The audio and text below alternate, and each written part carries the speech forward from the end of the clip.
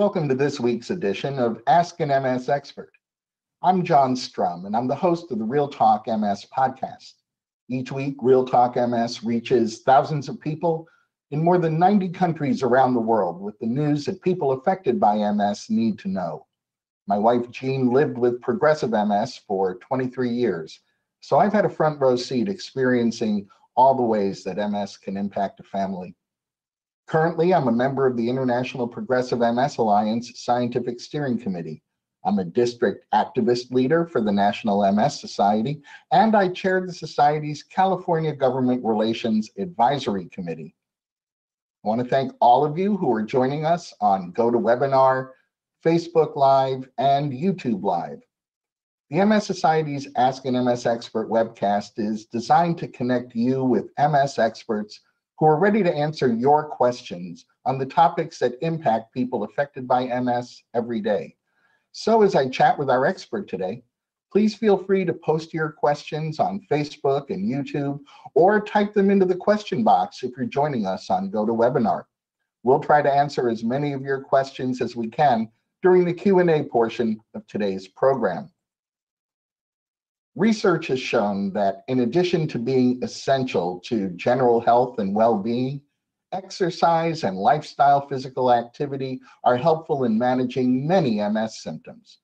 Today, we're talking with Dr. Nora Fritz, and Dr. Fritz will be sharing some expert insights on the impact lifestyle physical activity and exercise have on MS, and what you can do to make exercise and physical activity a part of your everyday routine. Dr. Fritz is a board-certified neurologic physical therapist and an assistant professor in the physical therapy program, the Department of Healthcare Sciences and Department of Neurology at Wayne State University School of Medicine, where she's also the director of the Neuroimaging and Neurorehabilitation Laboratory. Dr. Fritz's research interests include examining the influence of cognition on mobility and exploring exercise interventions to improve function in people with neurologic conditions.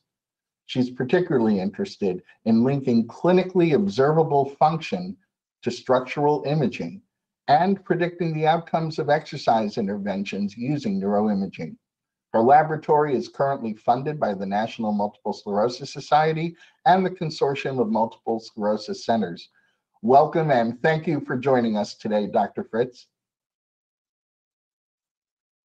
Thank you so much. It's my pleasure to be here. Lifestyle physical activity and exercise have been shown to benefit people with MS, but some studies suggest that people living with MS are less active than people in the general population. So to provide the MS community with fact-based guidance for promoting exercise and lifestyle physical activity, the MS Society recently convened a group of experts to develop exercise and lifestyle physical activity recommendations for all people with MS, regardless of their ability level. Dr. Fritz, maybe we can get into these recommendations by having you explain the definition and the difference between lifestyle physical activity and exercise. Absolutely. So when we think about lifestyle physical activity, we're thinking about these kinds of activities that are either planned or unplanned in our day, but tend to incorporate things that we do for leisure, our occupation or our job, or any kind of household activities, including chores, that are at least of moderate to vigorous intensity. On the other hand, exercise is more of a planned leisure activity. It's usually performed repeatedly over an extended period of time, like you would see in exercise training. And it has a specific external objective. So usually this objective is to improve fitness, or to improve functional performance, or even just to improve overall health and wellness. But I do want to point out one thing that's pretty important is that these two things, physical activity and exercise, are distinct and different from rehabilitation. And rehabilitation we would really define as more of an intermittent or even ongoing use of interdisciplinary activity to regain optimal physical function and promote functional independence. And often the goal of rehab is to improve overall quality of life as well. So we have these kind of three distinct areas that we can look at when we're talking about physical activity. A moment ago, I mentioned that these new guidelines that the MS Society released, they indicate that exercise and physical activity are beneficial and safe for all people living with MS, regardless of their ability level. So, Dr. Fritz, what are some of the benefits people with MS experience when they incorporate physical activity and exercise into their daily routine?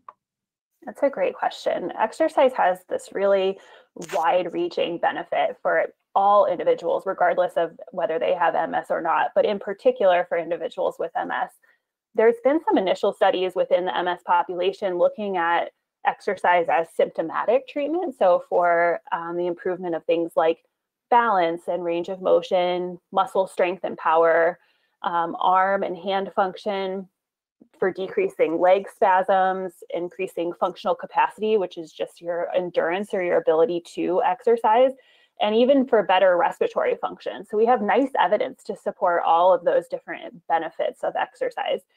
We also have some nice evidence to support symptomatic management of things like fatigue, quality of life, cognition, ability to participate in daily activities, decrease pain, improvements in depression, improvements in disability level, and even better bladder control and better cardiovascular health. So there's that line of research looking at the symptomatic management, but there's also some really nice evidence to support disease-modifying effects of exercise. So similar to a disease-modifying therapy, there's some evidence to support, especially from animal models, that exercise can slow the progression of MS. And so that's something that we're really excited and interested in looking at further. And it supports this idea of medicine in MS, exercise as medicine. As you were mentioning some of the symptom management benefits, it made me think that there are other chronic illnesses like diabetes and hypertension that can actually exacerbate MS. And I'm wondering, does exercise, could it also have an impact on these other conditions? Of course. So just like in a regular population of individuals who do not have MS, there's amazing cardiovascular benefits of exercise. And this is regardless of the underlying pathology. So improving our cardiovascular health and strength positively impacts blood pressure. That is to say, it lowers blood pressure. And studies have shown that increased exercise can also help, of course, with weight loss, but with management of type 2 diabetes. And I think one of the most exciting things about exercise is that there's no adverse side effects like you might see with taking a medication. And also it's something that the client or the individual has complete control over. So in a disease course that can sometimes seem a little bit unpredictable, exercise is something that you can control. And I think that's pretty important. We know that changes in cognitive function, depression, and other mood changes are common in people with MS. And I heard you touch on this a moment ago. I think it's worth kind of reinforcing whether exercise or lifestyle physical activity have an impact on cognitive functions and mood change in people with MS.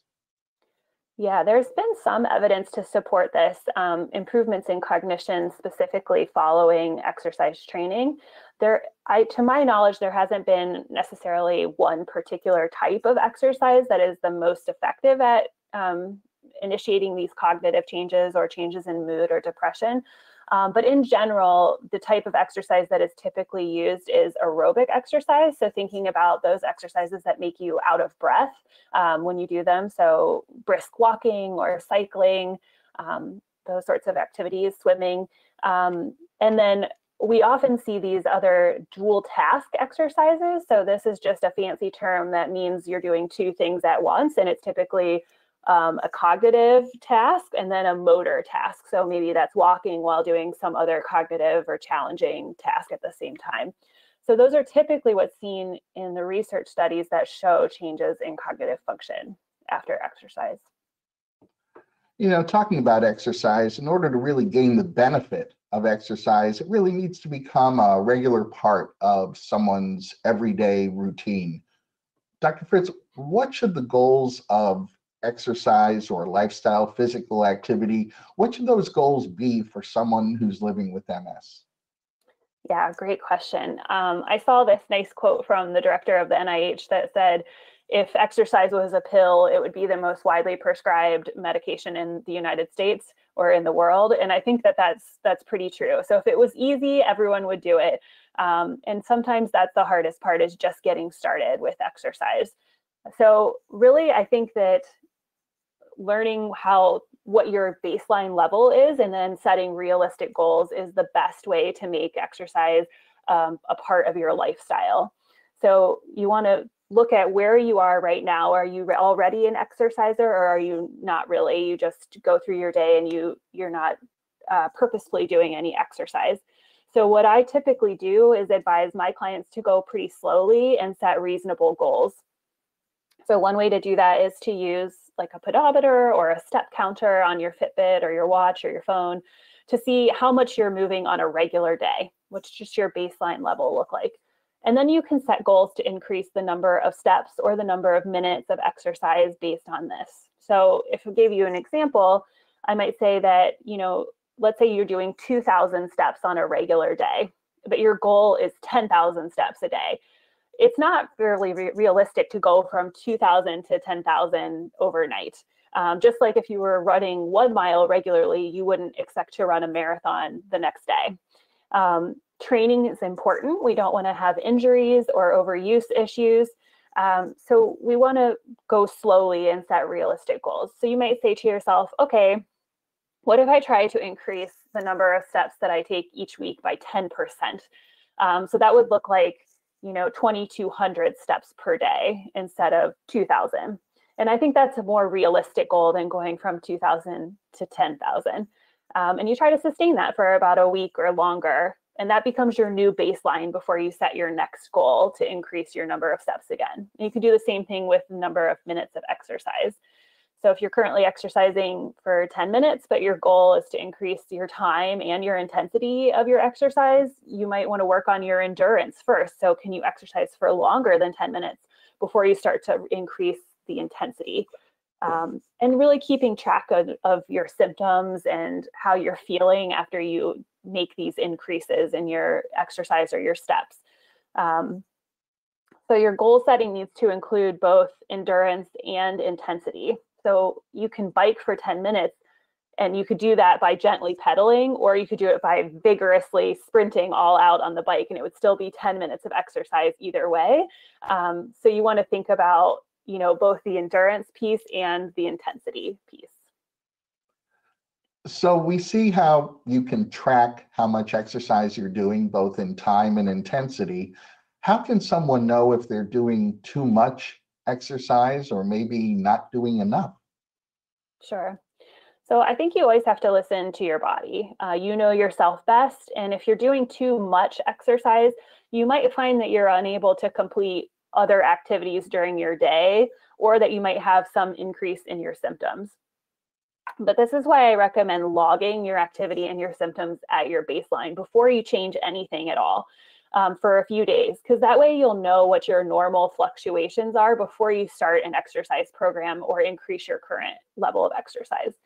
On the flip side, though, we also know that a sedentary lifestyle in any person, not just those with MS, is associated with fatigue and poorer sleep. So if you're already experiencing quite a lot of fatigue and you exercise and you still feel fatigued, that might just be the effect of deconditioning. So if you haven't been exercising quite a lot, you might just feel tired because you added exercise, but over time, the exercise could actually make you feel more energized. So I think that's important to think about. And then as far as like sticking with that exercise plan or tracking it, there's some great tools for doing that. You can use apps on your phone or your Apple Watch if you have that, or your Fitbit, to log things. But you can also just use a good old paper diary where you track your exercises on paper and how many minutes did you do, and your symptoms, like rating how effortful something was or how fatigued you felt afterward, or if you had any pain, those sorts of things. I always advise for sticking with your program to choose activities that you actually like doing. So if you don't like cycling, that maybe isn't the best one for you to pick, because you won't want to stick with it if you don't really like it. And you also want to think about finding a partner or someone who can exercise with you. I realize that's a little bit challenging in the time of COVID, but if you have someone in your home who might also want to exercise with you, that will you'll be more likely to stick with an exercise program if there's someone else doing it with you. You know, circling back to the MS Society's recently released exercise recommendations, the recommendations were tailored by disability level using the EDSS, which is something many people with MS are a little bit familiar with. What can you tell us about the EDSS scale? What's that all about? Sure. This stands for the Expanded Disability Status Scale. I'm sure many of you have experienced this before with the neurologist's office, where you get an eye exam, they look at strength, you do a short walk. It's basically looking at all the different systems that could be involved by multiple sclerosis and then setting a score. Most neurologists use this EDSS to rate disability in MS, and it's commonly used in MS clinical trials as well. It's a 0 to 10 scale, where 0 is no disability and 10 is death from MS. And it's not an interval scale. So I think this is really important to point out. So the difference between a 0 and a 1 is not the same as the difference between a 6 and a 7 on this particular scale. So that's really important when you look at things like exercise trials in MS that compare EDSS pre to post. So generally, when we look at the EDSS, a score from 0 to 4.5 would indicate mild impairment in function. 5 to 6.5 would indicate impairments in walking distance, and maybe you use a mobility aid like a walker or a cane. And you might have difficulty with transferring from the floor or in and out of chairs. And then the EDSS of 7 to 9 would represent significant impairments in walking, usually limiting walking to about 10 feet with a walker. And even up to a 9, you could be potentially confined to a chair or a wheelchair and require lots of assistance with transfers and sitting and standing balance. So in crafting these new recommendations, the expert panel indicated that wherever someone might fall on this EDSS scale, people with MS can still safely participate in some form of exercise or lifestyle physical activity. Dr. Fritz, can you share some exercise modalities that you might recommend to someone with MS based on different disability levels? Sure, I definitely can. I just want to start by saying that I am always in support of people seeing and meeting with a rehab professional and talking with their doctor before they start an exercise program to make sure that they're safe to do so. It's always a good idea to make sure that you're doing it safely and not looking to cause any additional injury. A therapist can make sure that you stay safe while you do your exercise program, challenge you with different exercises, and set a wellness program for you that you can check back in with them and have them advance over time. So that's just kind of my disclaimer before we get into this. So I'll kind of go through the different EDSS levels and talk a little bit about different exercises that an individual who has either mild impairment, limited walking, uses a wheelchair, or confined to a better chair might do to meet those exercise guidelines. So regardless of your disability level, I think you want to consider 4 different types of exercise. There's aerobic exercise that we mentioned earlier, which is something that gets your heart rate up, makes you breathless. Resistance exercise, that's the strength training that makes your muscles stronger. Flexibility or stretching, which helps keep your muscles elongated and loose. And then neuromotor or balance exercises, which challenge your balance and your coordination. So regardless of your disability level, you want to think about targeting these 4 different areas. So the guidelines really recommend different exercises to meet all of those needs. So if we're thinking within the aerobic category, this is where we get out of breath and really work out sort of intensively. If you have mild impairment, you could consider things like walking, cycling, rowing, jogging, or running, if that's something you've already been doing. Aquatic exercise, so either swimming or water aerobics, upright stepping like on an elliptical or a stepper. And you can add uphill terrains outdoors to make it more challenging. If you're a limited walker, though, you might want to consider something like cycling on a stationary bike or arm ergometry. which is one of those arm machines where you kind of cycle it. And you could even do rowing if your balance allows for that. If you're a wheelchair user, arm ergometry is a great way to get your heart rate up. And you could also do functional electrical stimulation cycling, or FES cycling, if that's available to you. This is where electrodes are attached to muscles in the legs to help with movements during cycling. And then if you are more confined to a bed or a chair, you can still participate in arm ergometry, or if that's too challenging, using a spirometer, which would allow you to expand your lungs and still provide some input for the lungs to prevent pneumonia. That's an important thing to do. So working on those breathing exercises. So that kind of encompasses the aerobic piece. If we think about resistance, this is strengthening. If you have mild impairment, you could do weight training at the gym or at home using free weights, machines, resistance bands, or just body weight exercises. And you want to be sure that you're targeting your legs, your arms, and your core, which includes both the front and the back. So all of your major muscle groups. If you're a limited walker or a wheelchair user, kind of the same thing as the individuals who are of mild impairment, but you just be adjusting those exercises to be in sitting rather than in standing, and practicing sit to stand transfers. So from a chair to standing in more functional movements like bed mobility. And if you're confined to a bed or a chair, you can use resistance bands or even active range of motion. That could be sufficiently challenging. And you'll also want to practice bed mobility or bed to toilet transfers or bed to chair transfers to increase the strength in your legs. If we look at flexibility then, across all levels of disability, we want to think about daily stretching of key muscles. I like to include the gastrocs, which are our calves, our hamstrings, our quads, the hip flexors, especially if we spend a lot of time sitting. We want to make sure that we can stretch out those muscles in the front of our hips.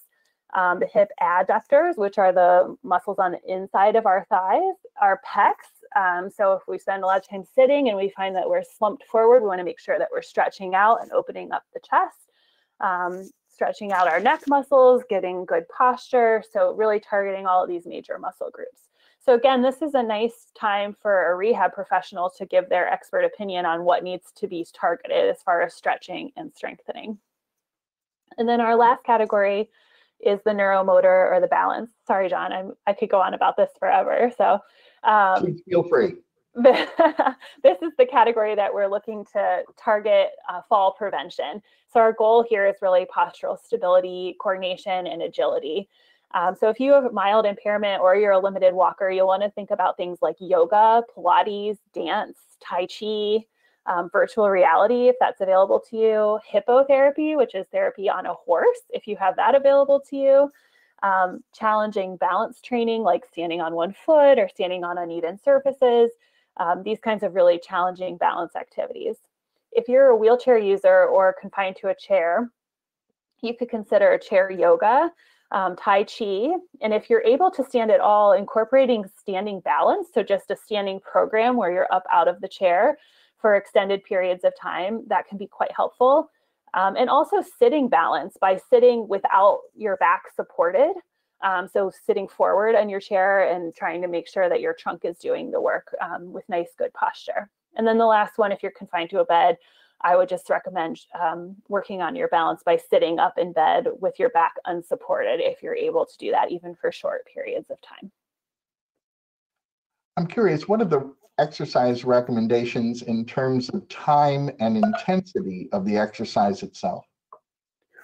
So the guidelines recommend 150 minutes a week of exercise, but that's not going to be feasible for every person. So if we look in the EDSS of, let's say, 0 to 6.5, so those would be those individuals who are still ambulatory or walking, they would want to target aerobic exercise at 2 to 3 times a week, 10 to 30 minutes of moderate exercise. Now, you'll notice if you calculate that, that doesn't equal 150 minutes. So you're going to start there and work your way up. Hopefully, that would be the goal. But we're looking at moderate intensity exercise, which we would say would be 40 to 60% of your heart rate max. And if you want to calculate your heart rate max, it's 220 minus your age, is how you calculate that. And if you were previously exercising, you might actually advance right up to 5 times a week of aerobic exercise for 40 minutes, up to 40 minutes, at 70 to 80% of your heart rate max, which would be a more vigorous kind of exercise. So we're always looking for that moderate to vigorous exercise in the aerobic range. For resistance training in this group of people who are ambulatory or walking, we're thinking about 2 to 3 times a week for those exercises, and flexibility daily, and then the balance exercises 3 to 6 times a week. So it's a pretty intensive schedule to kind of keep up with these guidelines. And then the people who are in the later category, so EDSS of 7 to 8.5, it's similar recommendations, but they also recommend incorporating breathing exercises here. So that I mentioned the spirometer earlier, and that's definitely recommended for resisted breathing exercises. Up to every other day is what the recommendation includes. We've heard from Amber, who was recently diagnosed with MS, and she says she's never exercised in her life. We also heard from Thomas, who was diagnosed last year, and Thomas is a marathon runner. So what sort of recommendations can you share with us on how people can adjust their level of exercise when they are newly diagnosed with MS? So when we talked about this a little bit earlier, but I think a key message is that exercise is beneficial even if you have to do it differently than how you did it before.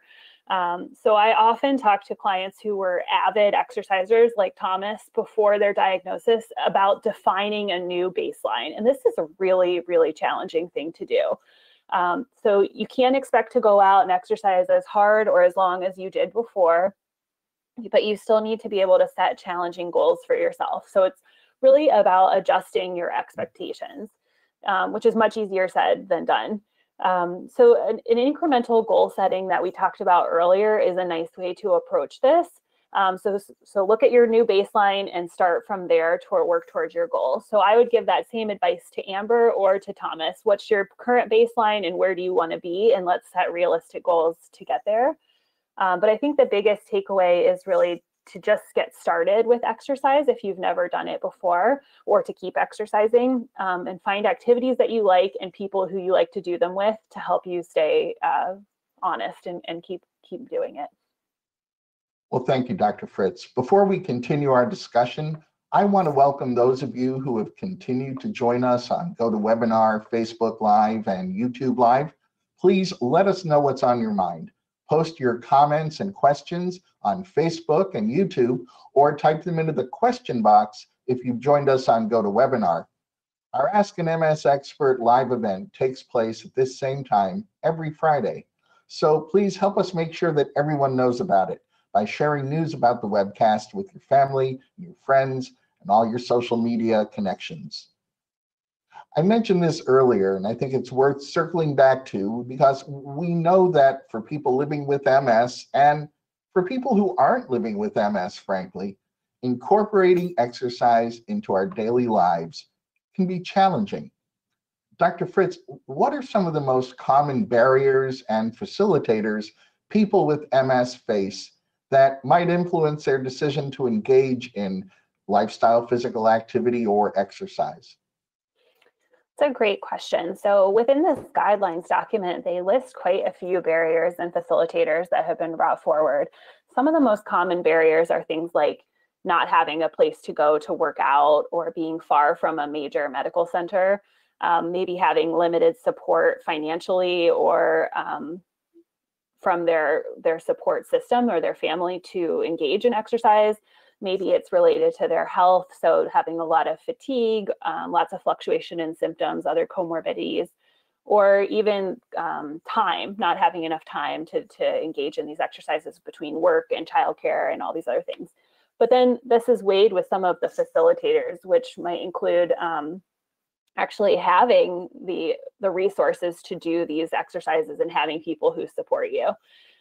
One thing that I thought was really interesting when I read through these barriers and facilitators from the guidelines is that they agree pretty strongly with a focus group a study we just did in my lab of people who were newly diagnosed with MS. And we wanted to understand what information they were given about exercise at diagnosis. And the answers were kind of all over the board. So some people had no guidance at all as far as exercise was concerned after they were diagnosed. Others were given some information, but very little.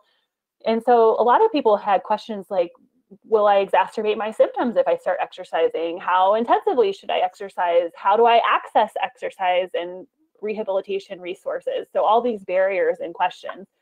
And so I think one of the biggest things that I would want to reiterate again is that if you haven't met with a rehab specialist like a physical therapist, I highly encourage you to do so. They can answer any of these questions that you have and also help you set up a wellness program that you can maintain with what barriers and facilitators you have personally in your own life. So that would be my advice for that. Of course, I'm a little biased because I'm a physical therapist as well, and I want you to come see me. So, well, let's drill down into how some of those MS symptoms might pose some of those barriers you just described and how people might be able to work around them. For instance, fatigue, very common symptom in MS. What are some strategies for handling fatigue during exercise? Sure.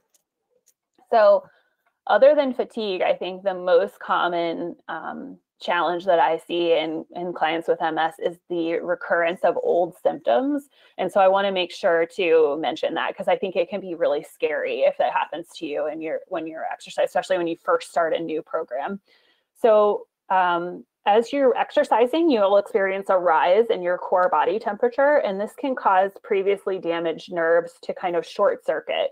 And that will lead the individual to feel old symptoms or an increase in symptoms. But thankfully, there's an easy solution to this problem if you know or expect it to happen.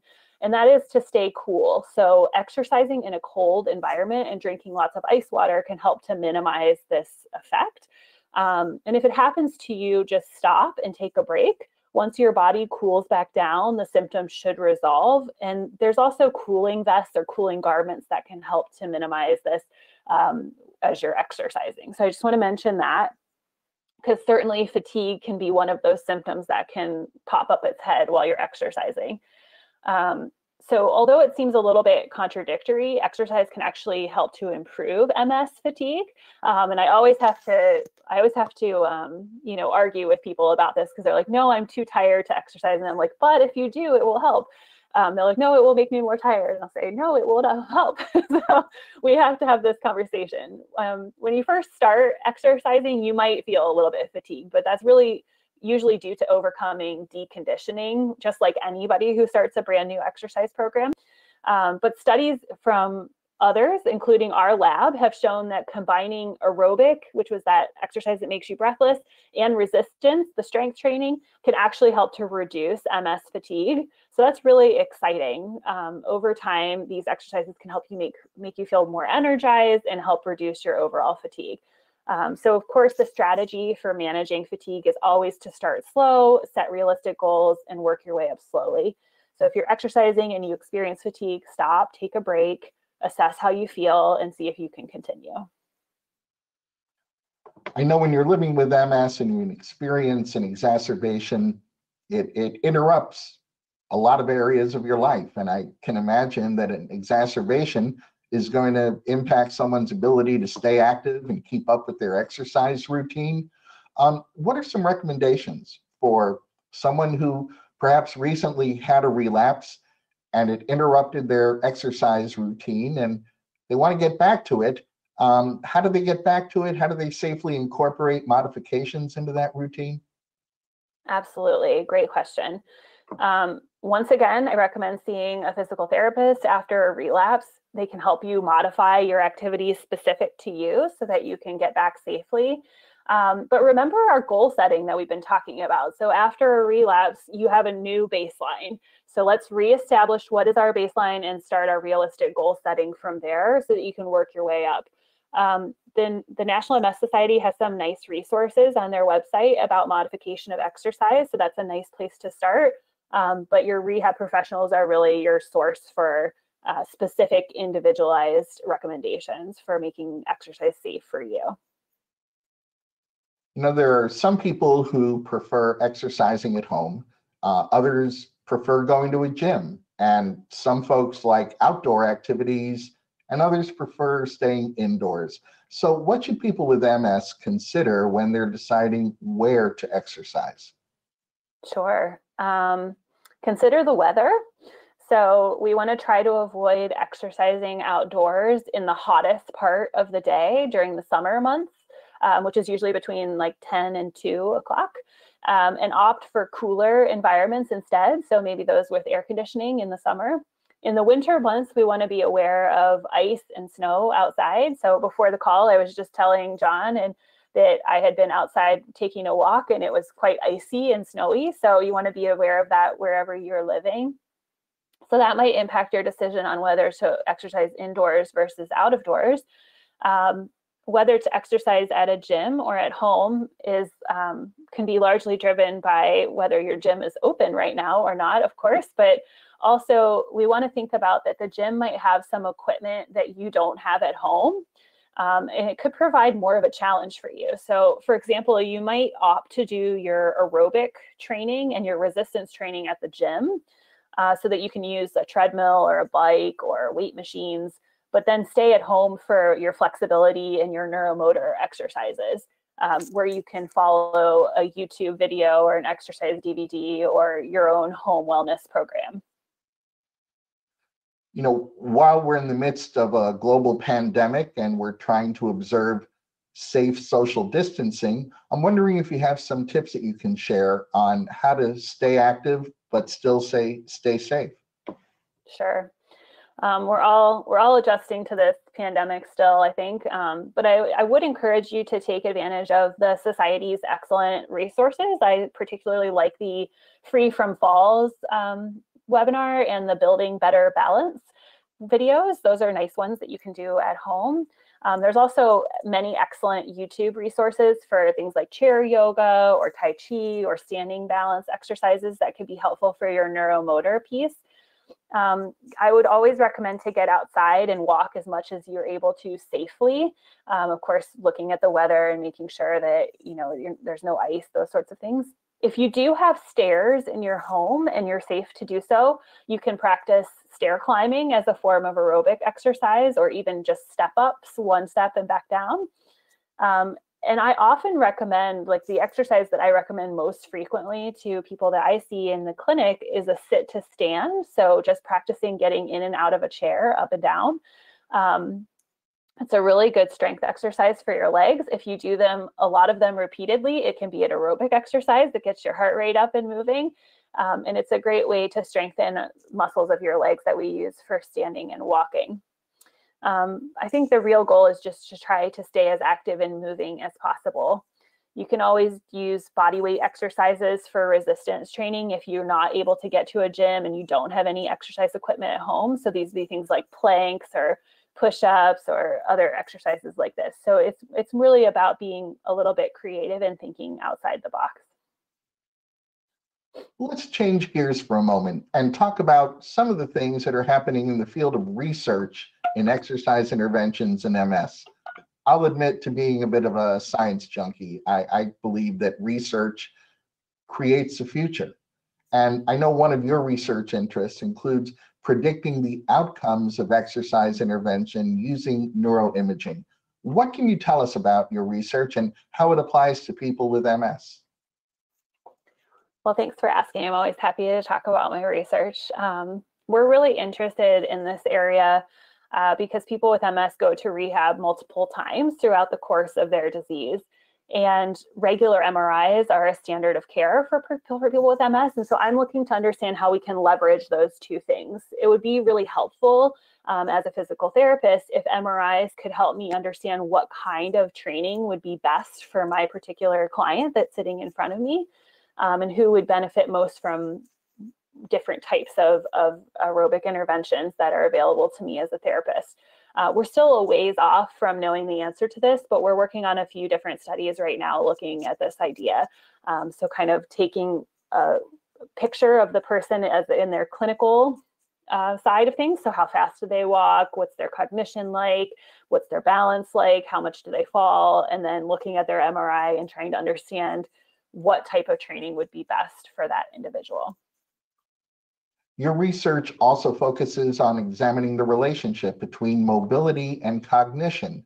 What can you tell us about your findings in that area?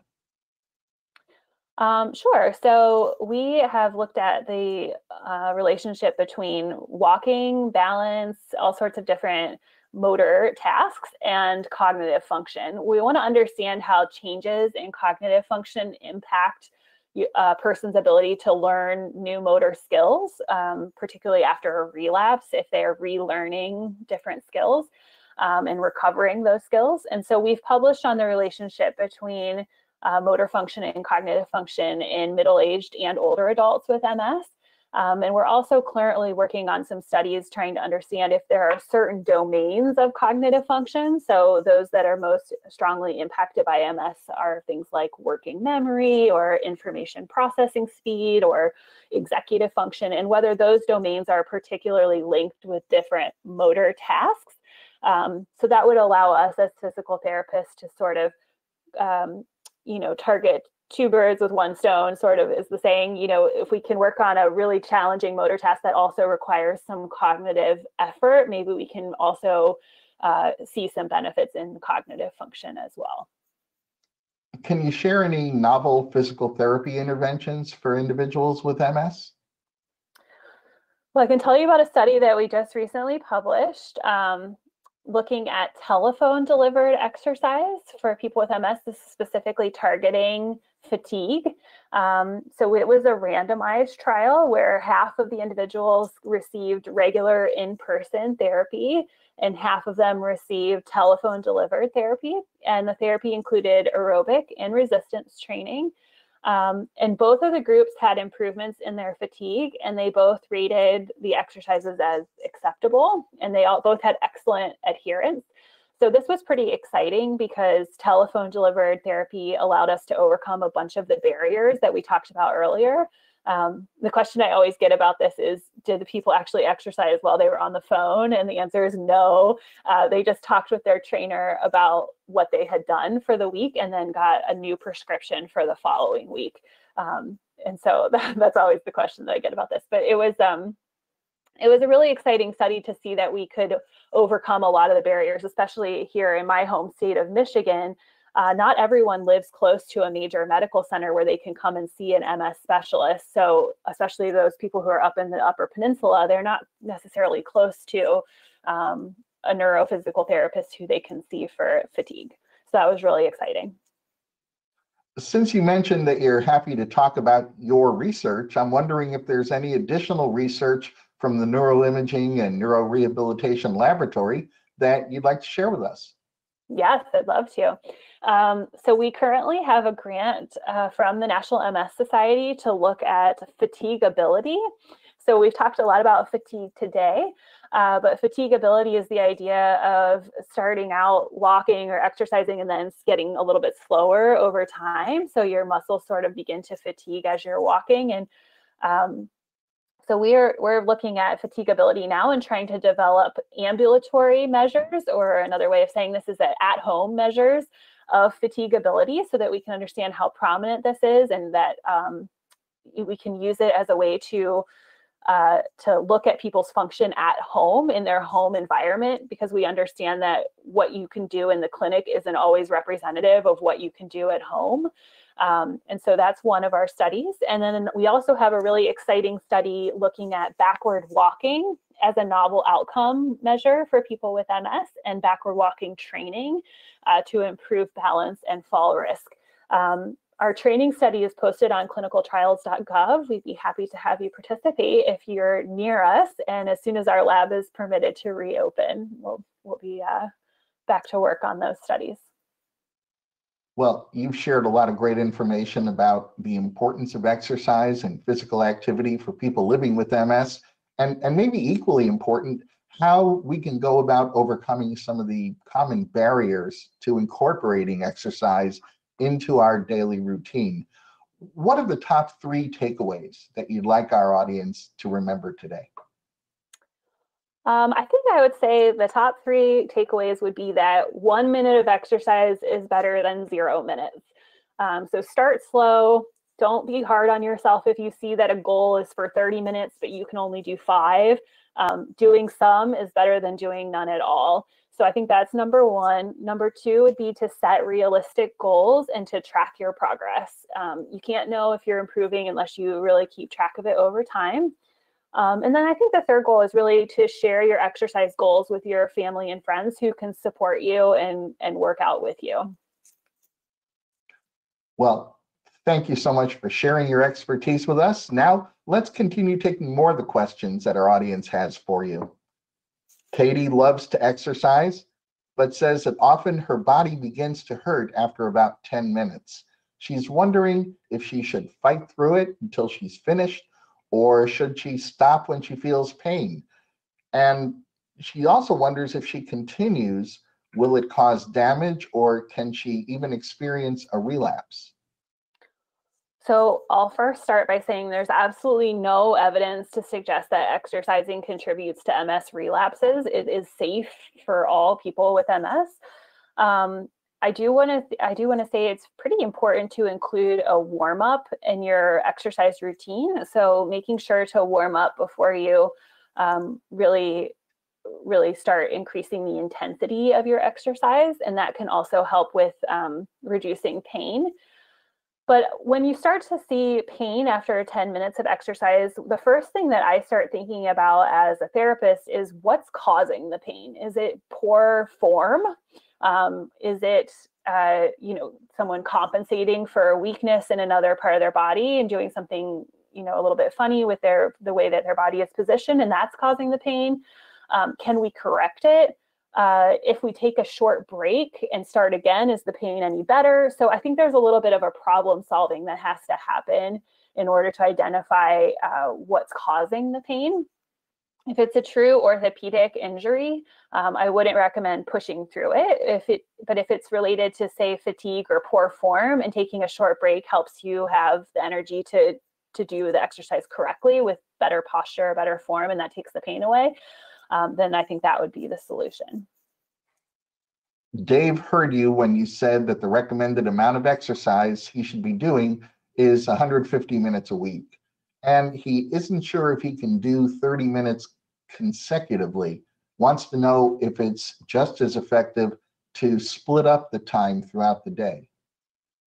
The short answer is yes.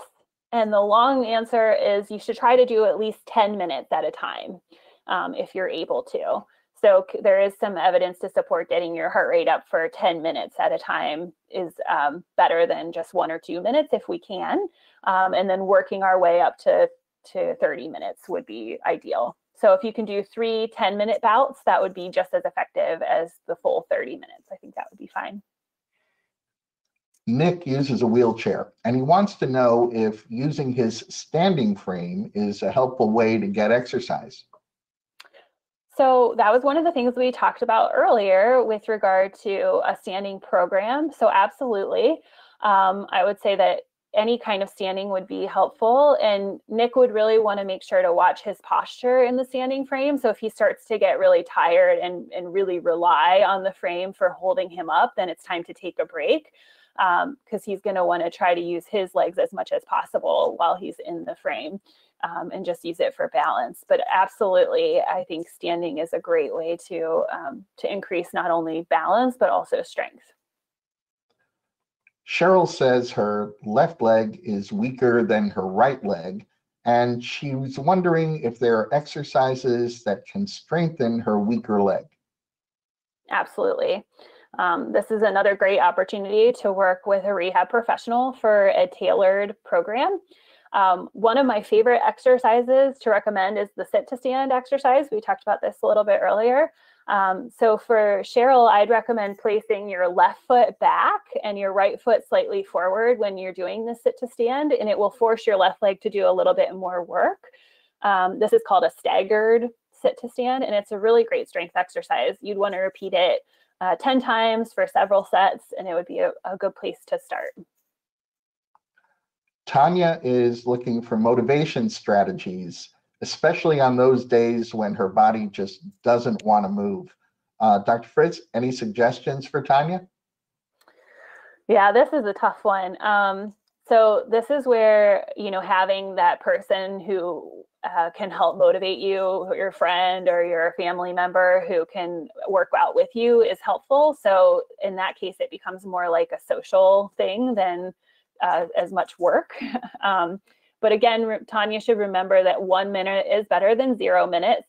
And on the days where she's just really not feeling it, maybe starting out with like some stretching or some light yoga or activities that don't require a lot of exertion might be a better way to ease into getting her exercise in on those days. But that's a really tough one, and I understand that. Paul is wondering how he can best stay active during the winter months when it's too cold or icy to walk outdoors. Yeah, I feel you, Paul. This is how it is at my house right now, too. If you have stairs at your home and you're safe to do so, you can use the stairs as a way to improve your aerobic capacity, so getting your heart rate up. If you don't have stairs, but you have a step stool, you can do step ups. So step up on the stool, step back down, up and down, get your heart rate up a little bit with that, get some strengthening in your legs. You can do walking around your house. Again, it's often hard to get your heart rate up with a short walk like that, but at least you can get some steps in. You can continue to do your strength training, flexibility, and neuromotor exercises in home.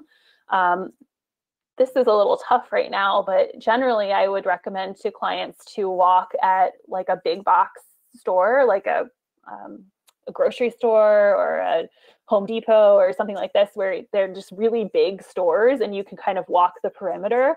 So if it's very cold outside, you can, do your walk inside. This is sort of like graduating from the mall walkers. People don't go to malls that much anymore, I don't think, but, going somewhere where you can walk for longer distances and get your heart rate up. That's a little bit tough right now in the age of COVID, but if there's a place where you can go to walk around a track or something like that, that would be another option. George writes that he's intimidated to go to the gym and take classes because his MS symptoms are invisible. How does someone living with MS find a class or a trainer who understands MS? And George also wants to know how people with MS can find adaptive programming. Sure. Good question, George. I think I would start first by reaching out to my local National MS support group or contacting my state National MS Society. You could also use the MS Navigator on the National MS website. But the support groups are likely to know who are those individuals who teach adapted courses or who are the MS specialist physical therapists in the area, and they can connect those people. If you're looking for a physical therapist, you can go on the APTA's website and click Find a PT, and this will allow you to put in your zip code and look for neurologic physical therapists in your area. And these individuals can all help you to find classes or trainers or even adaptive programming that will best suit your needs. Rosanna wants to know if doing yoga, Pilates, or stretching is a good workout if it doesn't increase her heart rate that much. So, Dr. Fritz, are those things elements of a good workout? What heart rate should someone strive for when they're exercising, and what heart rate is considered too high? Okay, so there's a lot of questions there, but I think the first one is that yes, yoga, Pilates, and stretching are all important elements of a good exercise routine. These fall under the neuromotor and flexibility categories that we talked about earlier. So they're good components of our exercise routine. As far as heart rate is concerned, this is where we're thinking more about the aerobic side of things. And we're striving for that moderate to vigorous heart rate. So this is 40 to 60% for moderate, and then 70 to 80% of heart rate max for the vigorous. And again, we calculate our heart rate max by saying minus our age, and then taking the percentage of that for the different moderate to vigorous. So we don't really want to go above that if we can. If you start to see that your heart rate is 100% or of your heart rate max, you maybe want to slow down just a little bit. Well, Dr. Fritz, thank you for sharing your expertise with us today. Thanks to all of you who submitted your questions as well. I think that one of the best things that anyone can do for themselves, especially during these uncertain times, is to make sure that the information they're getting is credible and reliable. So we'd like to share some resources with you, and these are resources that you can really count on to be current and credible. I want to remind you that the National MS Society's MS Navigator team is your best partner when it comes to connecting you to the very best information and resources on living with MS. You can reach an MS Navigator by phone, email, or through the Society's website by chat. And please visit the National MS Society's website for resources on lifestyle, physical activity, and exercise, including the Society's recommendations for exercise and physical activity, and videos of exercises that you can do at home. You can also look for the MS Society's videos with tips for exercising and stretching on the Society's YouTube channel. These are especially difficult times for so many people, and I want to make sure that you're aware that the National Suicide Prevention Lifeline is available 24 hours a day, 7 days a week. They offer free and confidential support for people in distress, as well as suicide prevention and crisis resources for you or your loved ones. You can reach them by calling 1-800-273-8255. Every week on the Real Talk MS podcast, I continue the conversation that we start here. So I hope you'll take a few minutes and give Real Talk MS a listen. You'll find the Real Talk MS podcast at realtalkms.com, Apple Podcasts, Google Podcasts, Spotify, Amazon Music, or wherever you find your favorite podcasts. Walk MS 2021 is coming, and this year, Walk MS will meet you where you are to connect, celebrate, and make a difference like never before. You can learn more and register at nationalmssociety.org/walkms. You can connect with the National MS Society, along with others affected by MS, on Facebook, Instagram, Twitter, YouTube, and LinkedIn. I encourage you to like, subscribe, and make sure that you're on the Society's mailing list, so you'll continue to receive the latest information on MS and updates on upcoming programs like this one. I'd like to thank Dr. Nora Fritz for joining us today, and I'd like to thank everyone who's joined us for your great questions. Please remember that a recording of this webinar will be available at the Society's website at nationalmssociety.org/MSexpert, as well as on Facebook and YouTube. And I hope you'll join us for next Friday's edition of Ask an MS Expert, when we'll be talking about aging in MS with Dr. Jaime Imatola, the director of the Division of Multiple Sclerosis and Translational Neuroimmunology at UConn Health. Now I have a favor to ask each of you. Getting your feedback on today's webinar is important, so you'll see a survey pop up in a moment when we close out the webinar. And if you're watching on Facebook Live, you'll see a link to that survey pinned to the comments section. On YouTube, you'll find that link in the program description. Completing the survey makes a real difference. The information you provide helps us continuously improve, and it helps shape future programs. The survey takes just 1 minute, so I hope you'll take a minute and please fill it out. On behalf of Dr. Nora Fritz and the National MS Society, I want to thank you once again for joining us. Please stay safe and make healthy choices.